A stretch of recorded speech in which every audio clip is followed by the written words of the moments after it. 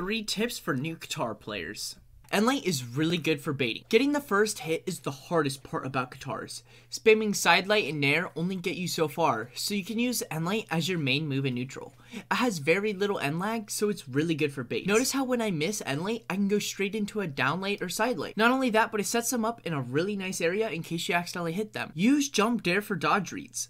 A lot of players primarily downlight and nair for dodge reads. While both of those are effective, jump dare catches really common dodges. Oftentimes, if one doesn't land, the other will. And if they start dodging down, you can start reacting to them with downlights. Just know this will take some practice to get consistent with. When to react with dodges. Katars are a string weapon, so getting your dodge reads may take a little bit. So, start the match trying to react to your opponent's dodges.